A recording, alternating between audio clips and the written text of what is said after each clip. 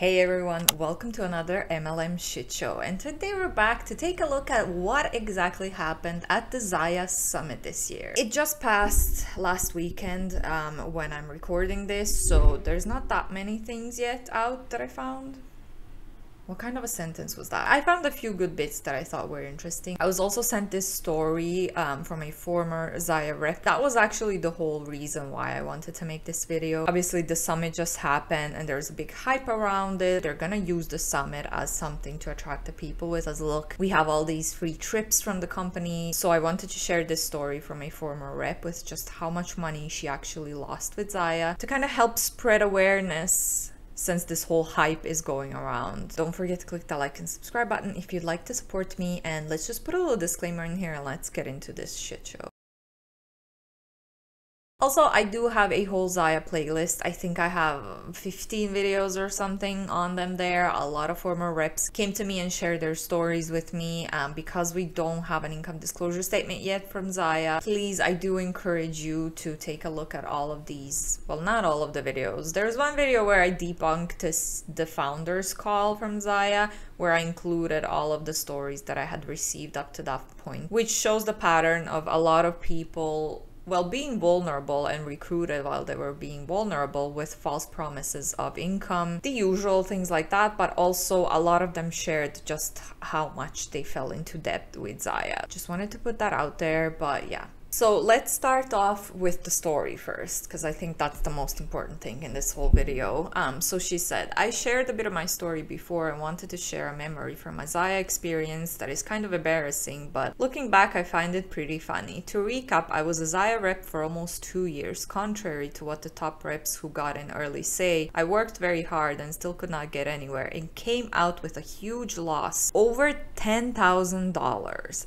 $10,000 in 2 years she lost with her ZYIA biz, which is insane, especially for the fact that they like to say, oh, this is risk-free. The worst that can happen is you're gonna have a lot of activewear. It's like, no, this is the worst that can happen. I remember my upline, several top reps actually, encouraging us to try and run pop-up events at a local gym and stuff like that. They talked like it was a sure way to grow our biz and help rank our way up within the company. I was hesitant for the longest time, but my ladies made me believe that I could do it if I stepped out of my comfort zone. Another big thing that they encourage people. The only way to be successful is to step out of your comfort zone. Yes, while I agree that it's a good thing to step out of your comfort zone, but you don't have to be uncomfortable every single day to find success. While a rep, I mostly focused on building and engaging with my own VIP customer group on Facebook, as we were taught to do, but after months of not seeing much interest or growth, no matter how hard I tried, I finally decided to try and run a pop-up event at my nearby gym. Just thinking about this makes me super anxious, by the way. I walked into the gym and talked to the person on the desk, who was very nice and very politely asked me to wait to speak to the manager, who was also very nice. Looking back, I can tell that they are used to being approached by these kind of reps, because he came right out and said very politely, we welcome companies to come showcase their products, but we have very strict policies and it's important that our clients are not bothered with being recruited, and rightly so.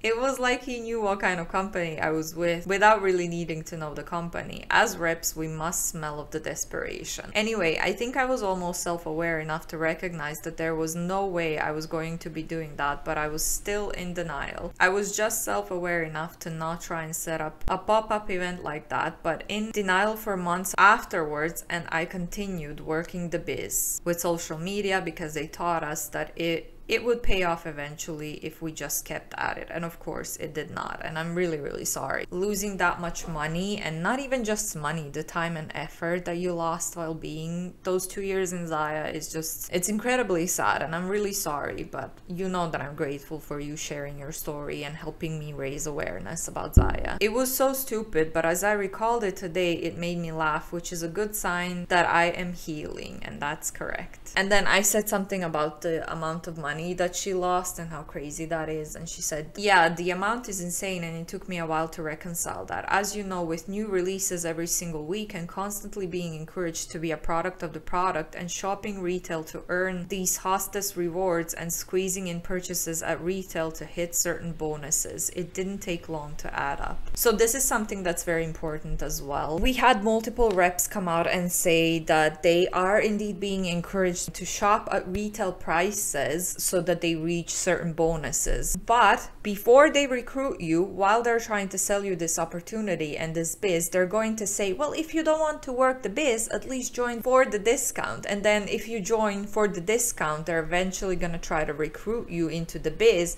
And then they're going to tell you, well, don't actually use your discount because you can get this bonus if you shop at retail prices. And again, this story just proves it's a lot easier to stack up a debt if you buy at retail prices. It's very high to reach the bonus as well. And this is the next video that's kind of nicely linked to the bonus part of the things. So let's just take a listen. I wanted to just give a quick update on some incredible things that are going on inside the company right now. As you know, we are coming to a close. We have about 10 hours left on the first 10-day incentive. It's turning out to be 12 days because of a little bit of a challenge we threw your way on Wednesday, and this is our way of saying, hey, we wanted to give you guys a chance to qualify.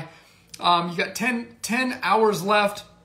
First and foremost, the 1x1000 gets you an opportunity to earn an extra $1,000 in 3 months, right? You're going to be eligible for the $200 bonus, but today, if you close it out and you have 1 enrollment and 1,000 in PV, you have an opportunity, or what you automatically earn 3 incredible items. We've shared them before. Make sure you find out exactly what it is. It's a weekender bag. It's some summer shorts. Amazing stuff. So make sure that you get in there and look and see exactly what it is that you are leaving on the table if you don't close this out tonight. Now, if you don't close it out tonight, you're still eligible for that $200 bonus, but we want to give away as many of those 3 items as we possibly can today. We are doing an incredible job of setting up your month. This is almost a guarantee for a really good close to this month. So take advantage of this opportunity right now.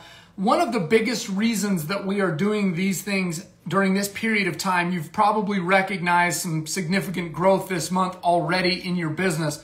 One of the main reasons that we do this is to help create engagement at the right time. Going into that summit period of time, this is where we want to create that engagement with our teams. We want to make sure that we are getting our list put together, that we're reaching out, that we're connecting with our VIP pages, connecting with our teams, making sure that they know everything that's going on in our business, because as you know, every time we have a summit event, really great things come from that event. And yes, okay, so this was a little hype stunt that they did before the summit. First of all, in my opinion, it was just to hype people up for the summit and be like, look, we're so great, we're gonna give you a bonus and we're gonna give you 3 products if you recruit someone. And what did he say? If you have a 1,000 PV, which again, that's a lot of money, that's still a very high threshold, but whatever. This is kind of indirectly also an incentive for recruitment, which was shared. She said, so you're not actually getting direct incentives for recruitment. However, she did say they're gonna pull out stunts like this. They do this often enough, not just before the summit, from what she told me, where they're indirectly awarding you for recruiting one more person, just one more person if you recruit. And if you get this much of PV, you're gonna get this, but it's still indirectly paying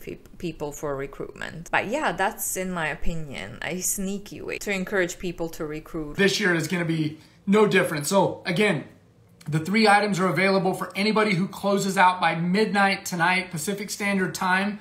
1 enrollment, 1,000 of PV. If I screw up, I'm sure that Lindsay or Taylor, somebody's going to come on here and make sure that they type everything to give you all the details if I did miss anything here. But again, we want to make sure that you lock up that $200 bonus and get those 3 free items. It puts you into a great spot to be in that 3x24, 2,500 bonus. Here's what's at stake for you today.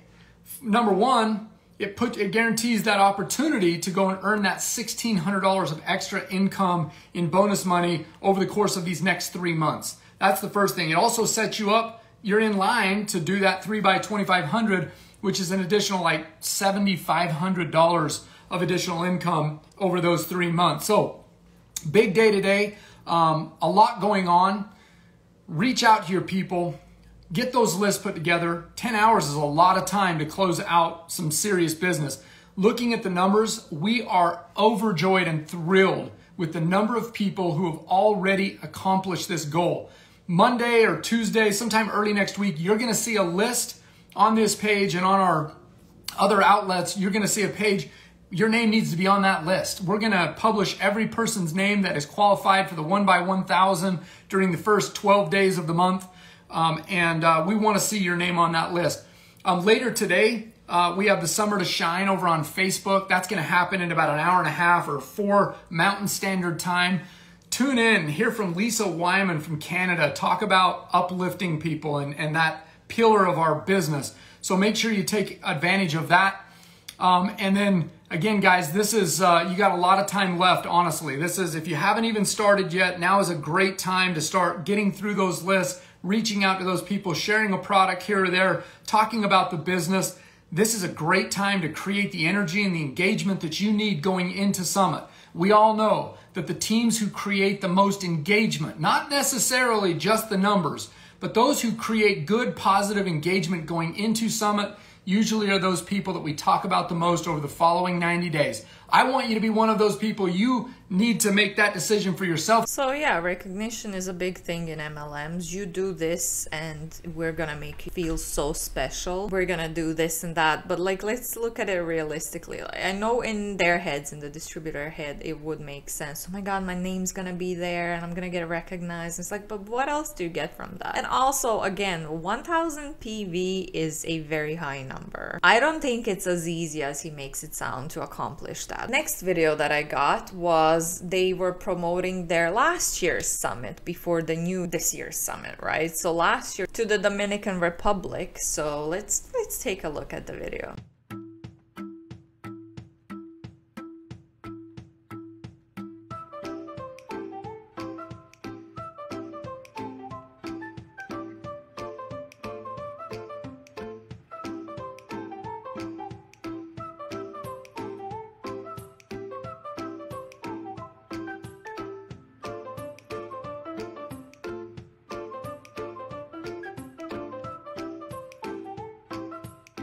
I'm only gonna include the 30 seconds of it because the video is like 4 minutes long, but it's like, oh, look at us, we're having so much fun. It's so nice. It's a paid trip, but it's not fully paid trip. Maybe for the top 1%, but definitely not for most people in the company. And next one is a little clip from this year's summit. With anything, are we live? All right, you guys, we are live over here on the ZYIA family page. We are gonna do some giveaways, and if you want to win, you have to be over here. So sorry guys, I see you in those lines. You gotta come over here. What's up, you guys? All right. Hey, for those of you who may not know who I am, my name is Taylor Boyer, and I am the Director of Product Development here at ZYIA. You may see my face every week. I'm sorry about that.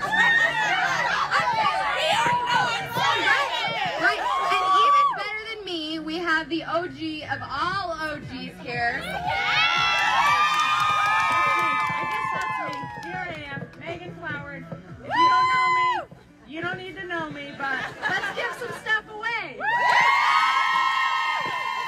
Okay, you guys, so like I said, we're live on the ZYIA family page. So we have some virtual winners, and we also have some winners for our...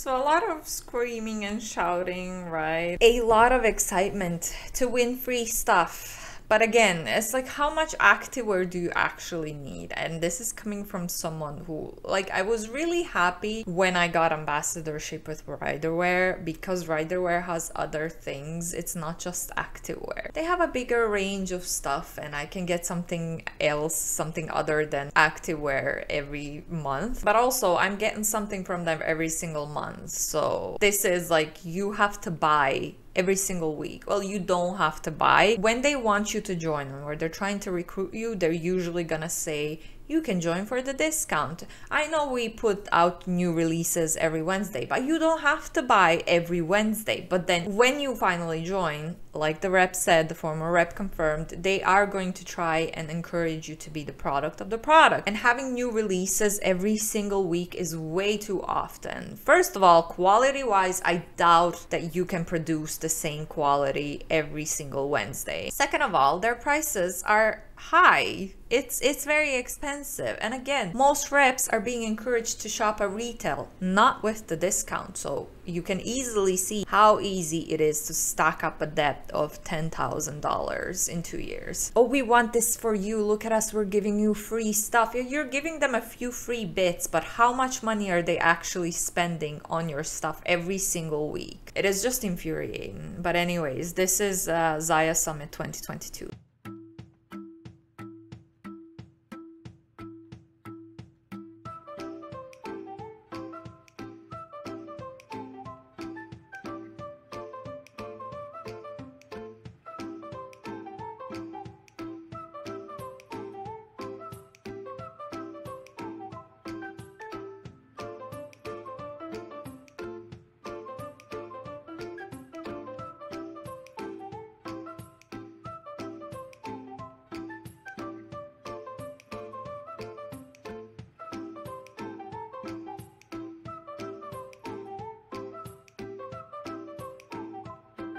Okay, I don't think it's like the same stuff over and over again. This was kind of like a more fancy summit. Also, that brings me to the point. If you are a former ZYIA rep who's watching this, and if you ever went to a summit, I would really appreciate if you could, maybe anonymously if you want, of course, send me some more details. What exactly was paid for you? What did you have to finance yourself? Were you encouraged to buy like really expensive attire? Like all of the dresses and the suits that these people are wearing looked very expensive to me. I mean, I don't know anything about high fashion and fancy stuff, but it looked like a lot of nice clothes, nice dresses that obviously cost a lot. But yeah, I would really like to hear more about, was anything covered? Was any expense covered in the trip that you took with ZYIA? Because this is something that we did not get a lot of information on, and it would be really helpful. So please email me if you are a former rep that ever went to one of their summits. Then next one is a picture of a woman, and the caption says, "She is my hero. She left her country, her family, and her language to come marry this gringo. She's stronger than I could ever hope to be, and she does it all while being the hottest thing on earth. Happy birthday to my Mexican queen." So I believe this is one of the founders, and yeah, like of course you're very happy because you're successful, but you are successful, why? Because you have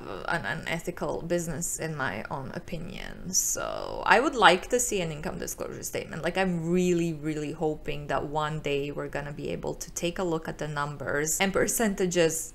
Oh, what happened to my voice there? And percentages of how many people are actually earning little to no money annually. Also, I would really love to have an income disclosure statement so that I can put the numbers and percentages on my statements. But I feel like all the former reps coming out to me and sharing their stories is really very helpful. And I would also love if you are a creator and if you're watching this video, I would really love if you made a video on ZYIA. You don't have to mention me. I'm the one who makes videos on them, and I've seen Hannah make a video on them. Their reps are really problematic, and what they're doing to distributors, like I said, trying to get them to buy on retail prices to get the bonuses. Obviously they earn more money as well, so it's just a lot of shady stuff going on in ZYIA. And like I said, if you're a creator, I would love to see you make a video on ZYIA as well, and maybe, just maybe, that will create enough pressure for the company to finally give us an income disclosure statement so that we can, like I said, attach numbers and percentages to our statements and to the stories that these reps share. But yeah, I'm really grateful that I got all the stories that I got so far, because it does really, even though we don't have an income disclosure statement, it's easier for me to debunk some of the statements that they make by sharing what other people went through. And this is not a few. There's so many reps. So it's not like, oh, it was one person who had bad experience. No,